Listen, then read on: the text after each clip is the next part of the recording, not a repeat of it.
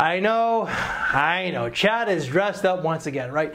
But, you know, I gotta set the mood for this very fragrance because it just comes across as so tropical, even though it does not state in the name, because today we're gonna be talking about bond number 9, Coney Island.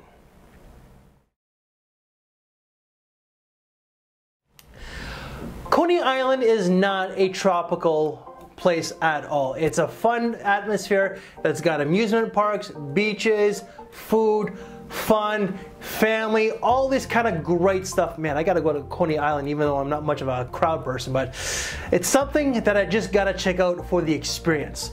Let's just get into it. Bond number 9, Coney Island, was launched in 2007 and it's considered an amber spicy. The note breakdown, according to Forgetica, top notes are going to be tequila, lime, melon, and guava, with the mid cinnamon, caramel, and dark chocolate, and the base is going to be musk, cedar, sandalwood, and vanilla. So what do I get out of this scent here? Now, it's been on my hand for the last, I don't know, 30 to 45 minutes because I've had to take a break, restart, take a break, restart, so it's been one of those mornings. All right, so in the opening, I get lots of bright lime. There is also a salty accord in this scent. Now, I don't know if it's from the tequila, but you do get a boozy accord as well. I have no clue if tequila comes across as salty, but you do get that salty vibe as well, okay? You're also gonna get a very fruity nuance of guava and melon. The opening lasts a really long time of the scent life. I'm talking like 4 to 6 hours. And then 20 to 25 minutes later, that's when the caramel or the dark chocolate come into play. I don't really get either one. I just get a bit of a gourmandy feel that adds extra sweetness to it, and that sweetness does balance out the saltiness to it, so it becomes a sweet salty fragrance. For me, it kind of reminds me of like a sweet salty dark chocolate that I tend to have every weekend as like my treat because, you know, I'm trying to lose some weight. I'm really trying this time around, but it does have that vibe, and that scent profile really does last, as I said, a really good duration of the scent life. There's a lot going on in this fragrance, but it's like you could pick out the notes here and there. Like, they're not fighting for top spot at all. But it does start to tame a little bit more, and it becomes more muskier and maybe a little bit more woody. I don't get a whole lot of wood to this one here, but it does become a little bit more muskier. This is supposed to be part of Bond's beach collection, and I can't see it that it has that beachy vibe, because when you're like, let's say like there's different types of beaches, right? You got like freshwater beaches, which, you know, for me it's not really a beach, but you got like the ocean beach. When you come out of the ocean and you let the sun dry you off, you're gonna get that sea salty airiness from your skin. That's what this does come across, that type of saltiness with the musk, but also a little bit of suntan lotion as well. Now, Coney Island stated that it's an amusement park, food, beaches, all that kind of stuff. It does come across as that. However, it also comes across as this.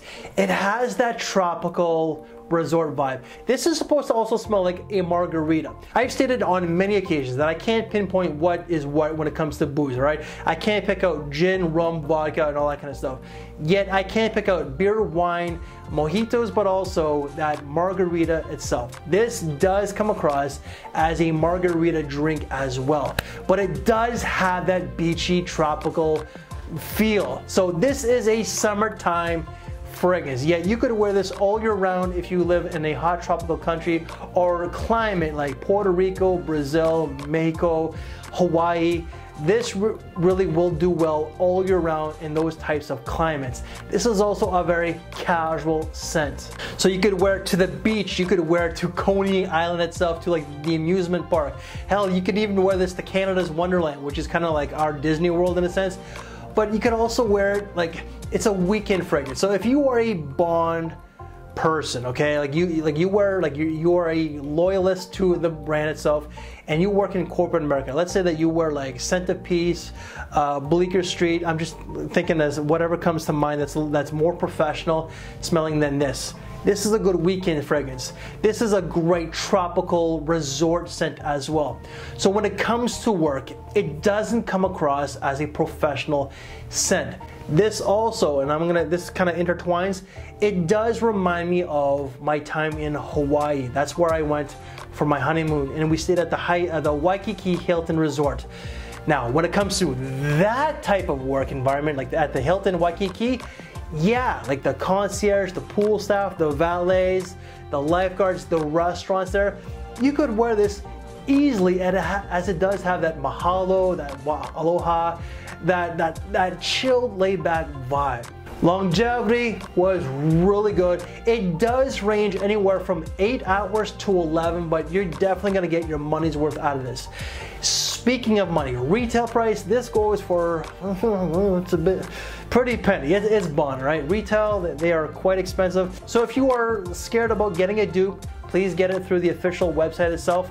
But I've seen this for as low as, I believe it was $170 on perfumeonline.ca, a tester that I just might get if it drops a little bit lower in price tag. Now, when you convert 170 Canadian, that's about $130 to $140 USD, and that's a 100 milliliter tester. So 130 to 140, that's really good bang for your buck. The wife's thoughts on this one. Wife does like this one quite a bit. She does find it's unisex, which it technically is, but she does get the fruity nuance. She gets the lime, the tequila, but she also gets a gourmandy feel, which adds that little bit of sweetness. She says, yeah, she finds it's more of a casual kind of fragrance, not really something for work. And I ended up asking a few of my coworkers just for the hell of it. Now, I ended up asking my buddy Marvin, who is originally from, well, his parents are originally from Trinidad and Tobago, so that's out in the Caribbean. And when I asked my buddy Marvin, he's like, yo, this smells a lot like the Caribbean. So because of that statement, I thought I would ask a few of my other Caribbean workmates. And one guy who's actually from St. Lucia says that it smells like the beaches of St. Lucia. So it's not just me who thinks it has that tropical getaway resort, all right? So in the end, what are my thoughts? I have to be fair, and I gotta say this. When I smelt this 6 years ago, that opening was sensational. But it was the dry down that totally turned me off. And I remember this, and I completely forgot about it, but it reminded me when I came across Cody Drakdok's video on this fragrance, and I saw my comment, I'm like, I remember now. Cody said, and Cody, I just gotta say this, you gotta come back to YouTube, please. We miss you a lot. So we need some of that old school back, so please come back. Cody thought that this was a scrubber. The opening for him was really good. The dry down was a complete scrubber. It was like that for me in the beginning, but now this is bottle worthy. I love the scent itself. Maybe the musk at first was too much for me.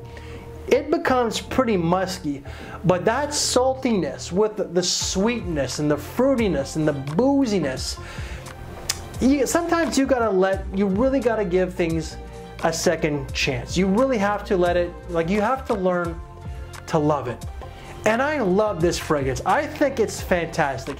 If you can get it for a cheaper price, because retail, as much as I love Bond, they are a little expensive. If you can get this for a good price, I say just get it. But sample first before blind buying. Because again, 6 years ago, 7 years ago, when I smelled this one, the opening was sensational. The dry down, I loathed. But now I love. So it's another L word. Loathing to loving. Rating out of 5. This is gonna have to be a 4.25 out of 5. Longevity, smell, it's just, price tag is pretty decent if you get it online, but it's not the most versatile fragrance. It has its specific purposes, but this is something that I'm highly thinking about getting. So guys, that is my little review of Bond No. 9's Coney Island. If you have smelled this one, let us know in the comment section below what your thoughts on it. Was it very much like mine from the beginning, that you loved it, but you hated that dry down to where you now love it? let us know. Any reviews that I've done from this brand, as usual, they will be in the description below. If you want to see some other, let's say some tropical fragrances, then check out this side here. And if you want to check out some smell rates or maybe some top 5s, then please check out this side here. I thank you for your time, take care, and I'll see you later. Thanks for watching, everyone.